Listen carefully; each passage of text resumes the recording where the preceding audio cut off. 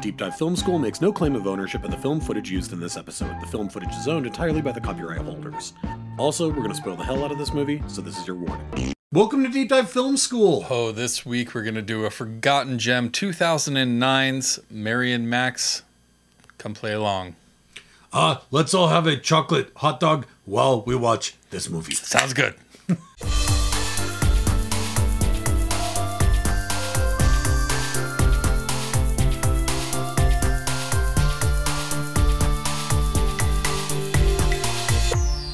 Alright everybody, I am Adam Sherlock. And I'm Adam Pulcher. And if you like what you see /here, please like and subscribe. You can find us all the spaces and places that people find good media.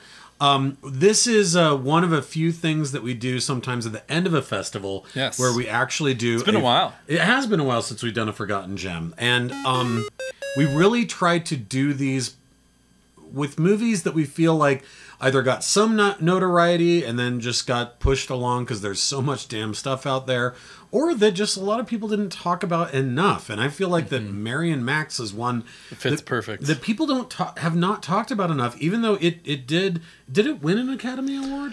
I'm not sure. It's directed by Adam Elliott, who is, I believe, from Australia. Yeah, he is. Mary in the movie is from Australia. So yes. This is based off a true story, by the way. I don't know if you knew that or not. Yeah. I actually was reading an interview. Adam Elliott is such an interesting guy. He makes these things that he refers to as clayographies, which he's done. I want to say 5 or 6 of them that are these, with the exception of Mary and Max, which is the only feature that he's ever done. Too bad. All the rest of them are shorts that are all animated. He's the one who creates all the stop motion animation. He's the one who films all of it. He's the one who builds all the sets. He's the one who does everything, as well as writing the scripts and directing it. I can't believe this is a true story. And he actually is the one. So there is not a Mary. He's Mary. Mary. I figured. And that he's like, I do have a pen pal. Luckily, he is still alive. Spoiler alert. But he is very, very large. He's from New York. He's Jewish. And he has Asperger's. Yes. And so it really was. And he did find him randomly as a pen pal. Just like found him in the phone book and sent him off a letter. And they've been friends ever since. And so that's where the story came from. But pen pals is a foreign thing these days. It is a very old-timey thing. Your pen pal. I remember being, trying. I think it was something that you get assigned in school almost. Yeah, I had a pen pal in like 5th grade that lived in Idaho. I can't even remember where my pen pal was. Ohio, something? I don't know. Japan? I don't know. Could be Ohio, could be Japan. If you remember Palter, please write in. Right back. But just do it through email, which is my point. It's like, this is just not a thing that exists. And if it does, it happens in like a second. Well, right? It reminds me... this relationship would seem like catfishy at this point, right? You remember that song, it's a little over a decade old now, but that Arcade Fire song, We Used to Wait. Right, we used to wait for letters to arrive, right? And when a letter would arrive, you felt like it was the greatest day of your life, right? Yeah, like reflector. Yeah. You would hang out and wait for that letter to show up, and that's really what a lot of this movie is about. Again, Adam Elliott, I feel like, should be way bigger than he is. That's why I said it's a shame he hasn't gone on to do other things, because this is a extremely effective movie. The fact that he did it as stop motion is really fascinating. His casting choices, Toni Collette, just the style. Yeah. And like, honestly, she's really only in like the last 20 minutes. Like, she's not in it a lot. Philip Seymour Hoffman, but P.S. Hoffman. Yeah, this is pretty underrated. P.S. Hoffman performance completely. Yeah, and he falls into this character, like, you don't completely. Even know that and it blew me away to find out in my research of this movie that he did everything over Skype. Yep. I was they like, never are met in you person. Kidding me? Him and Adam Elliott never met in person. And I was just like, wow, you nailed it. And completely. He's from New York. I'm sure he knows a guy like Max. He's Jewish. I'm sure he knows a guy. So I'm sure it was an easy thing for him to replicate. But just the performance alone of really like getting into this character, like, I truly think this is an underrated P.S. Hoffman performance. I completely agree with that.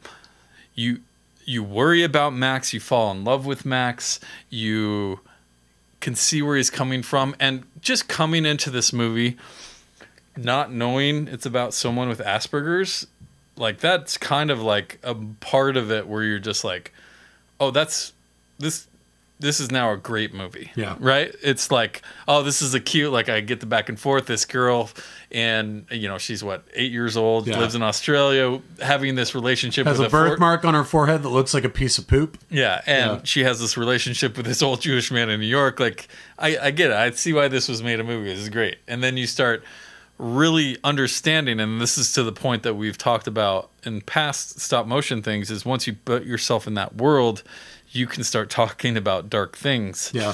And this animation, it's very different than all the others that we've done in this thing. Yeah. There's almost like a California Raisins thing going on here. It is. It has a way more Aardman animation style. It has that like late 70s, early 80s animation style, and like the drippiness of things, and like the everything's droopy. caricature. Everything's droopy. Mm-hmm. Yeah, for sure. But like, it's so fun to watch, and these characters are so pure because they're lonely, right? And like, whether it's this little girl or this old man who has Asperger's, who doesn't, you know, and he doesn't seem this big when in the movie, but he's like 380 pounds or something. Yeah, he's like guy. Massive guy. Well, which if you saw someone that large in real life, it would be like, but like the way they compare him to the other, you know, like size-wise to other people, he doesn't seem that big. Like, that's big a person. Well, I think the other part is that, you know, and it's something that comes up over and over again much later in the film, but once you realize it's the theme, everything that's happened before makes sense. Yes. Which is, I love you and I forgive you because you're not perfect and I'm not perfect, and it's us not being perfect together that makes us great, right? And that really is the theme of the movie, and because there's big gaps in the relationship too. There's big gaps, and I think because Max, in a lot of ways, realizes he can't change, and all he can really do is understand more fully that he can't change, right? He becomes more self-actualized in realizing that he can't change. And meanwhile, just based off of her letters. Yeah. And she does ask some pretty big questions because she's 7 and Yeah. she doesn't know or have anyone to ask those questions to. And so him taking on the brunt of some of those questions truly affects him, changes him. And I think that while he is kind of this is in this state of inertia, because he's older, because of his Asperger's, because of all these different things, that state of inertia, even though he is learning more, he isn't necessarily changing. No. And she goes from 7 to, 35. Good like point, throughout good point. this arc. He's already who he is. She's changing. But yeah, Overeaters Anonymous isn't doing anything for Max. He just goes, but it's not helping anything because his favorite thing is chocolate hot dogs. There's the one thing that makes this movie very different than any of the other stop motion movies that we did is, rather than there being just one storyline arc, which there is here, there are also these wonderful flights of fancy. Tons of them, yeah, great. These little skits that take place that are so funny. About their little idiosyncrasies, right? Like About their little idiosyncrasies or interesting things that happen in their lives. Yeah. But they're these visual gags in which the stop motion leans very heavily into that. And I appreciate that's here because it makes it so refreshing and funny and weird in its own way. It is. And it's like, a lot of it is just the little trivialities of life, right? There's not, like you said, some major theme other than life. Like, life is happening to me, but like, just her describing her mom as wobbly. Yeah, like something like that. Yeah. Drunk mom again, just like there Zucchini. Yep. But she's also a thief and a disappointment and just wasted all the time. Yep. And their connection at first is like these noblets because they have all of these friends. Yeah, right? which the is noblets. like, and I love TV shows inside of a movie. Like it's like the Smurfs kind of a thing. Yeah. But they all have friends, and these two lonely people connect to these noblets because they have this huge support system, right? Yeah, exactly. There's many more friends than you could ever need. Yeah, exactly. Like overwhelming amount of friends. When it comes down to they don't really want that, or at least he doesn't. She may grow into that or get over that to some degree, but she's also paranoid in her own ways. Yeah. Like, they're both very paranoid people. They're both people who know other people who have problems like agoraphobia, like, you know, again, the Asperger's thing, and just like this sense of like, I don't want to be around anybody, you know? But the questions she's asking, like, you know, people have funny names. I want to know what they look like. What color hair do they have? All these just like basic playful curiosities that you have as a kid, where someone with Asperger's would completely understand why you're asking that question. Yeah. Right? Yeah. And the questions that he asks back are just as childlike and beautiful in their own funny ways, where he's just like, I love kumquats. I just love the word. What words do you like? You know, like, it's so where babies perfect. come from is by far the funniest part of the movie. Even though there's tons of funny, charming stuff in it. It's ridiculous. But when he's explaining where babies come from, she was told they come from the bottom of a beer glass. Yeah. Which is hilarious on its own. Oh yeah, where you're And like, then oh he yeah, you have shitty he's parents. Like, that told you they that. come from either rabbis, nuns, or if you're atheist, dirty prostitutes. That's right. Some of my other favorite. They lay eggs. Some of my other favorite flights of fancy are the her dad's taxidermied birds. Yeah. Max's poor goldfish who always dies unexpectedly. Oh, there's at least 20 of them. There's like 20 of them. The mime that gets killed by Max's air conditioner later. That whole bit is so damn funny. His list of jobs, you know, a trash man, he was a veteran, and oh yeah, I was also a communist. Yeah, that's right. Yeah, I was a member of the Communist Party. His neighbor Ivy, who later, when he wins the lottery and gives her a bunch of money, and she kills herself in a horrible jetpack accident. Right. And then we have to mention, he does have a flight of fancy where he goes to a desert island, and it gives us our second claymation penis in this festival. I don't know if you remember that. Adam Elliott being the first. That's right. So we have two claymation penises in this festival. Yes, slow clap for penises. Can you name another podcast that does that? Yeah, come on, you brings guys. you that many claymation penises. Quality. And then finally, the rogue wave that carries away Mary's dad while he's doing his metal detecting is also brilliant. Yes. But I just like, again, those little skits that happen in between that kind of break up the main story are just brilliant. The back and forth well of these two people who are just trying to get to know each other. But yeah, you have like the neighbor who has homophobia. Oh, yes. which is amazing. Not agoraphobia. No. Homophobia, which Because means you don't want to leave your home. They don't want to leave their home. Yeah. He's Just homophobic, which again had to be hilarious for Adam Elliott, who is gay. Completely. Like he's an out gay man, and so that had to have been like, mwah, right? Genius. And then later she marries a man who's obviously gay. Yes. Like in college, he has on a Boy George shirt, and she's like, "Look at my wedding dress, isn't it beautiful? He made it for me." And I'm like, "Oh God, your husband." That's not a good sign. Yeah, your husband made your wedding dress. Well, the thing, not a great sign. We have to talk about the thing that sets Max off. Yes. That puts him, you know, I'll let you get into it, but she gets into some sexy details and asks some pretty questions that he is not ready for. Like a very hard question to answer. Can you explain love? Well, I something like that. But he goes into a full-blown anxiety attack. Yeah, well, I mean, I think it's such a perfect, you know, like, yeah, you could go, okay, this little girl from another country reaches out to this guy who's very lonely and has... You could easily go creepy here. Or you could go creepy, or you could go too over-the-top maudlin, emotionally, like... And then, like, she opened him up, and then he found He's love and forever. realized all these things. And it's like, no, he has Asperger's. He has a particular thing. He has facial blindness. He can't see, like...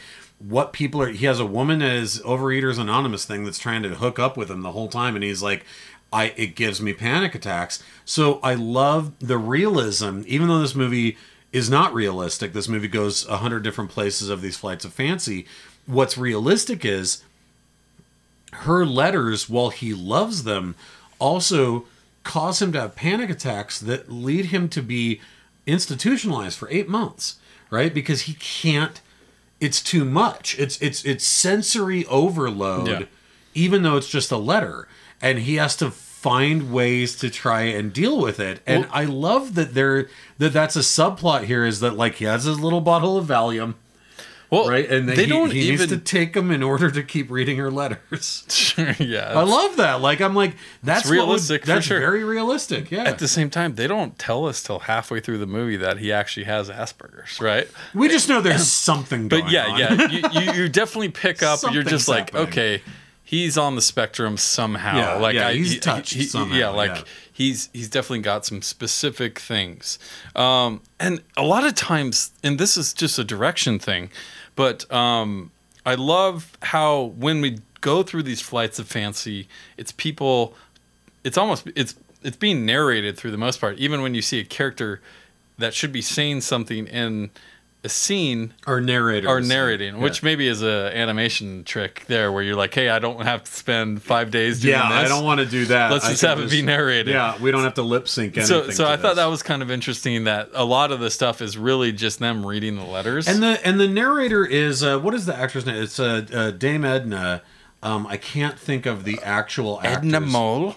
Yeah, so the actual actor's name, Barry Humphries, who is he's the narrator. He's a comedian. Yeah, he's an Australian actor, but his main alter ego, if you've watched the BBC a lot, is Dame Edna Everage, where he's in drag with these big like dark red curly like locks of hair on the sides, and he's Dame Edna with like the big I've seen it, cat-eyed. I don't think glasses. I put that together, but yeah. So that's what Barry Humphries does when he's not doing like classic narrations. Mm-hmm. But again, like Adam Elliott like pulled out all the stops. He's like, I mean, her husband is Eric Bana. Yeah. Like, I mean, he obviously just went and which apparently he was like, they're like, well, how did you get Bana? And he was like, well, he lives down the street from me.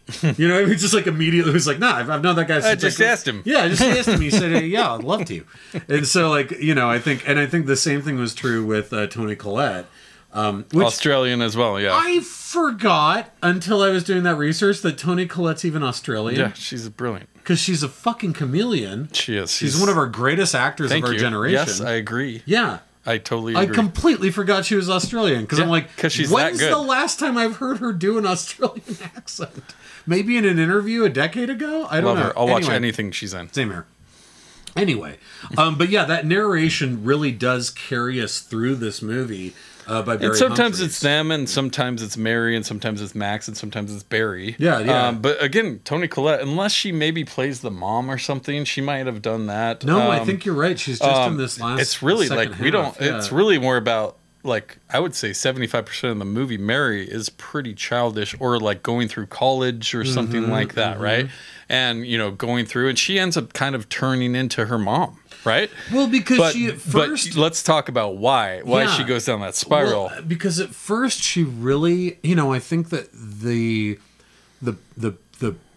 poop birthmark is such a great symbolic part of how she thinks... It kills her self-confidence.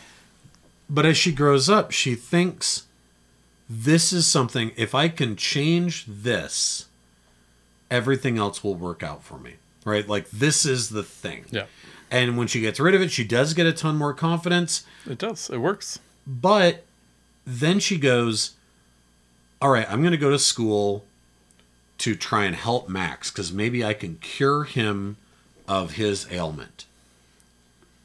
And that gives her even more confidence, and she moves forward with that, and she writes this book about Max, and he is furious when he finds out.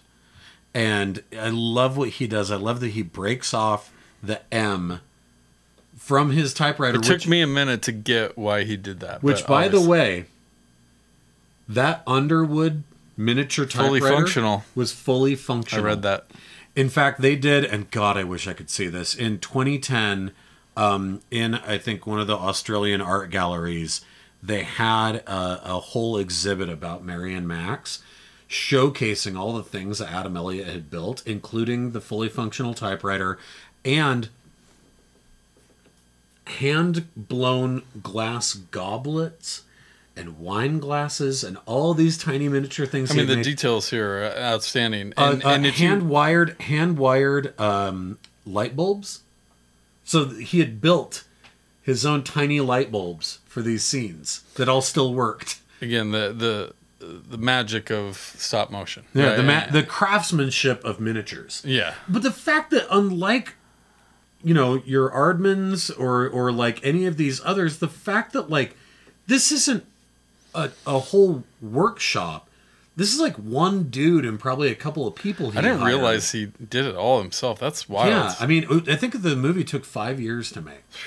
And so I'm sure he had a crew but I mean, but that's also the difference is like Coraline is gorgeous, and I won't take anything away from the art design, but it feels, you got a whole team of people. It feels like here's a team of people and here's the design, right? Which, yeah, it's great. But here it does, each character feels like this is made by one guy. It feels like that, right? Now that you say it, yeah, I can totally see it. I mean, you have these little details plus that flight of fancy. Yeah. And wow. And then you throw in his troubles with Asperger's and everything. And honestly, like, so before we get to the part you're talking about where she writes the book and he finds out about it, when she asks these sexy questions about what is love and like he overwhelms himself, she doesn't hear from him for years. Like a long time. At least a year or two, yeah. And so much happens to him in that time. Like he goes to the crazy house. He gets electroshock therapy. Yeah, he's institutionalized. He gets manslaughter charges. Yeah. What? Against a mime. Yeah. And he wins the lottery. One of my favorite sequences. He wins the lottery. He wins the lottery. Like all of this major shit happens to him, and we just kind of like this stuff keeps happening, and then we go back to her, and she has no idea. And then she's old enough. He gets to that. You know, they start becoming friends closer again. Like it takes him a long time to respond to that. What is love? Yeah. Message, and then he finds out about her writing a book about him, which on her she should have fucking asked him. Probably. I mean, that's ethics. Yeah, that's ethics. Pretty basic. Probably should have done courtesy. That. So understand why he's pissed. Mm-hmm. But that puts him over another edge. Yep. And now he's rich and famous too. So it's just like, and then what do you do? And the thing about Max that is so lovable about Max, he's like, I love being an Aspie. Mm-hmm. It's how he identifies himself. He has a T-shirt and everything. Yeah. He calls himself an Aspie. Yeah. And here are some of the characteristics of being some of the an traits Aspie. Of being an Aspie. Yeah, and I do not like birds. He does not like trash. No, he does not like fucking lettering. I do not like loud noises, and I do not recognize faces. All of that is like, again, so brilliant, and I love that. All she gets in the mail as she's getting ready to head off on her book tour is literally getting into the taxi. Is that broken off M. Mm-hmm. And she knows exactly what it means. And the next scene, she's her mother. The next scene she pulverizes all of her books, right? And I love these little like. Where it's like, here's the newspaper of a thing that happened. Where it's like, man is what's the? I mean, it's terrible. One that's like the. Well, I don't even want to say the R word. Our man is cleared of all wrongdoing and slaughter of mime or whatever. Yeah. But I'm like. Yeah, I guess it was the 80s. They would print that on it. Like that's you're right. But like also Asperger's is no longer like a official term. Yeah, right? It's not the same thing at all. Yeah. But like, there's a bunch of those, and this one says young fantastic scientist gives up career and book deal or whatever, and she turns into her mom because she realizes how guilty she feels that she said that she wanted to try and fix Max, and I think it just breaks her heart. Completely. Well, and she did it out of the good of her heart, right? Yeah. The fact that this story and their relationship and where it went and what they found out about each other, like this would have been a good movie if it was just that. Yeah. But the fact that it got this far and she made a book about it and like it was that meaningful of a relationship and impactful much of a relationship, all from a pen pal. Yep. That's crazy to think about. Well, and I think also that... Of a person who is completely opposite of her, right? Yet identical to her.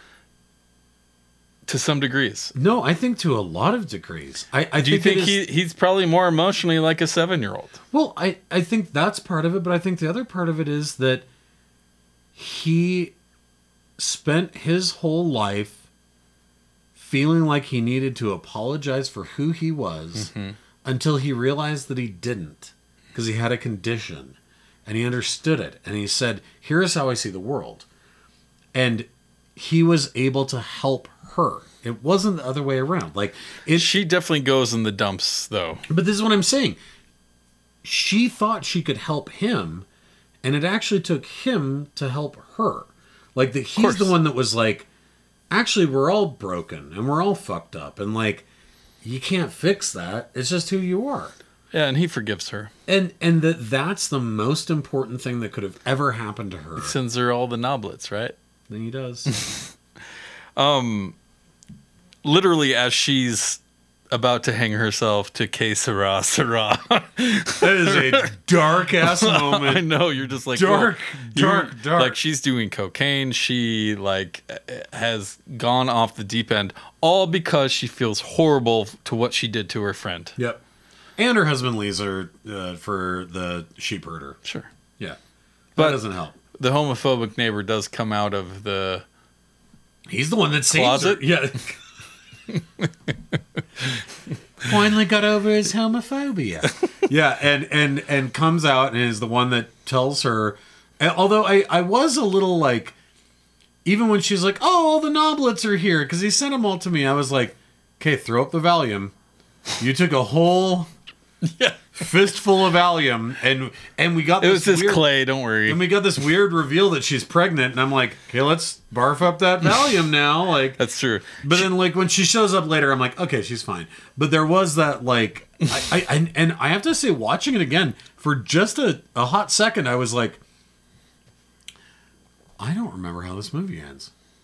And I was like, she's fine, right? Like nothing. It's been years since I've seen it. Like, she's okay, right? And she is. But for just a second, I was like, because... But she shows up to finally meet him. When the movie goes to so many different places you don't think it's going to, I was like, I would remember if she died. She doesn't die. I'm surprised because this is a pretty fucking perfect ending. It really is. like if you think about everything they've gone through, she finally shows up to meet him in person.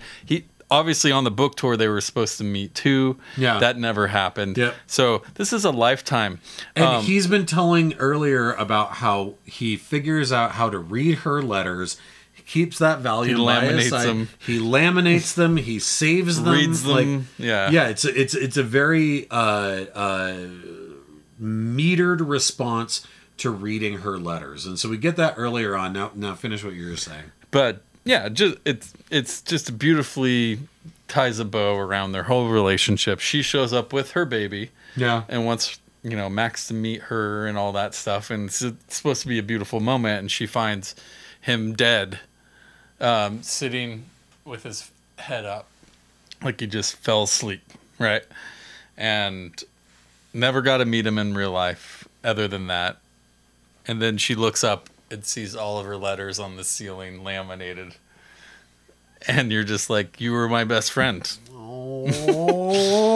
And it's just like he the guy who couldn't cry, the guy who couldn't smile, died smiling with a big smile on his face. Yeah, beautiful, fucking beautiful.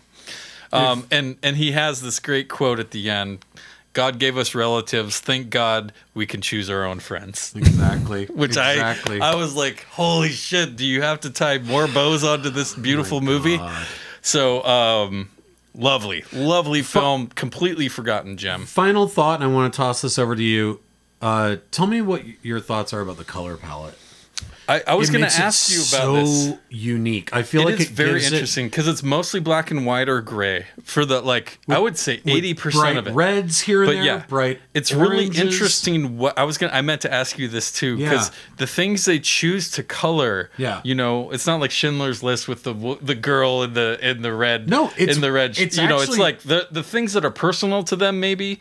It's way more like Sin City. Yeah, it is. It's actually very true. But like his tongue, cap, the pom-pom. the tongues, I definitely noticed. The mouths are always but his, just little things. Even in the Flights of Fancy parts, they just choose little things. Well, and that's what makes it so unique. His world is black and white, and her world is like dry sepia tone. Yeah. And when she comes to New York, she's still sepia toned in a black and white world. Interesting. I don't think I noticed that. I thought was so brilliant, but love it. It does make it. It's like the final fingerprint on top of everything else. That's the kind of thing where I'm like, the ballsiness to do that, where you're like, it's all clay. It could be the most vibrant, colorful thing on the planet, and he's like, black and white. Life is gray. Yeah. Yeah. Mm-hmm. Pretty brilliant. I love it. Yeah. So glad to revisit this movie. Completely. Truly a forgotten gem. We need to do more of these because there's a lot of those out there. Oh, indeed. And this is, I think Ice Storm is one of our most popular episodes, and that was probably one of the last forgotten gems we did. But like something along those lines. Being There might be one, but like again, these movies that like are amazing, and we just don't talk about them anymore because there's so much stuff out there. But absolutely. Man, yeah. All right. Well, thank you very much. I hope you played along with the festival. We've had such a good time. Can't wait to get into our next festival. We are going to do it. And we're going to do it. We're going to do it. Nick Cage Fest, baby. Woo! We're still, we were outside, arguing about what they were going to be. Not arguing, but, discussing. The possibilities are endless. The possibilities are endless. I think we want to get weird. But, I think we want to get weird, too. But with some also classics. Yes. I mean, they're all classics. That's true. He's just a classic person. Yeah, that's true. That's true. One of a kind. But thank you very much, everyone, for playing along. We'll talk to you next week. Like and subscribe, and we'll see you soon. Bye, you guys.